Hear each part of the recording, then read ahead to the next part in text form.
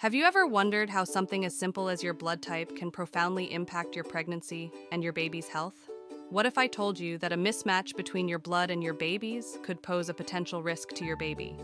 Today's video unravels the secrets behind the Rhesus incompatibility between a mother and her unborn baby. The story of Rhesus disease begins with blood. There are 4 major blood groups, A, B, AB, and O, but they can be further differentiated by the Rhesus factor, Rh in short. Most people have a protein called the Rhesus factor on their red blood cells, making them Rh positive. However, a small percentage of people lack this protein, making them Rh negative.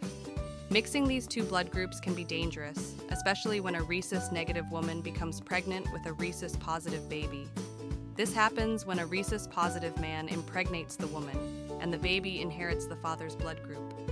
Suppose the baby's red blood cells enter the mother's bloodstream. In that case, her immune system will consider them foreign and create antibodies to destroy them.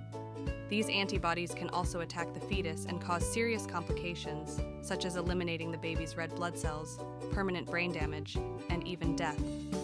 This immune reaction begins during the first pregnancy but is only completed after birth.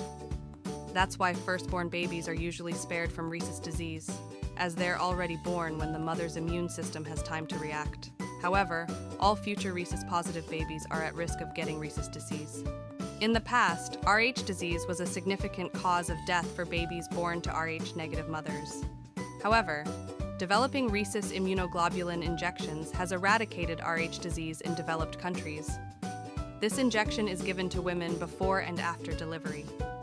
It provides an antibody dose that mops the baby's red blood cells in the mother before her immune system identifies them as foreign and produces antibodies against the baby's red blood cells.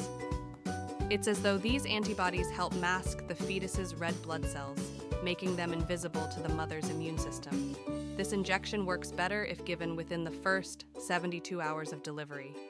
That's all for today. Rh disease shows us how tiny details like blood type can significantly impact pregnancy. Stay curious, stay informed, and thank you for watching.